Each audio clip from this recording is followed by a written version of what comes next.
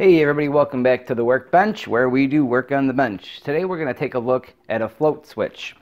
And a float switch is something that goes on a drain pan, and its primary function is to shut the system down, whichever system it is, air conditioner, furnace, what have you. In the event the drain pan starts to overflow with water, it's wired into the control scheme to shut the system down.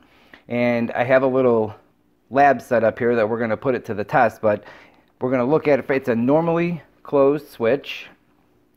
And we're going to turn our meter on here to continuity, and it's got a little float inside that pops up and down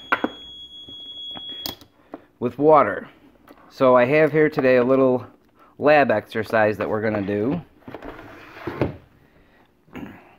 I have a contactor, and I've got our little light over here that's going to serve as our air conditioner, heat pump, whatever. And we're going to wire up, and I'll show you the schematic right there for what it is I'm wiring up.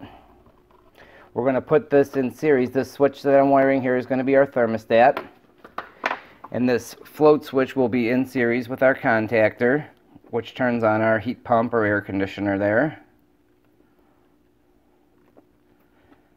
And I'm going to bring in a drain pan.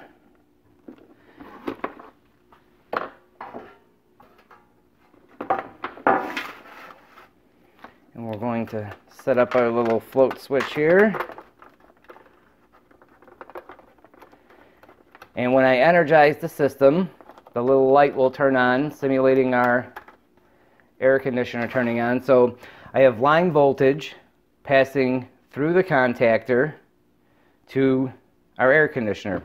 I've got low voltage here passing through what would be our thermostat, through the float switch, and to the coil of the contactor. When I energize this, we'll see the light turn on, simulating that the air conditioner is turned on. And then I'm going to proceed to fill up our little drain pan here with some water and watch how it shuts off. So I put some gloves on here. We're going to pop this on, and then we're going to turn on our thermostat, and we can see our air conditioner is energized. And I'm going to take some water and slowly start to fill up our drain pan with water.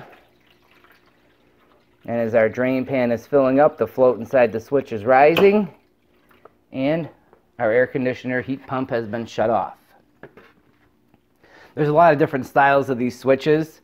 This is just this particular model that I happen to have. So again, line voltage through the contactor to our heat pump air conditioner, low voltage through this switch, in series, float switch, coil of the contactor.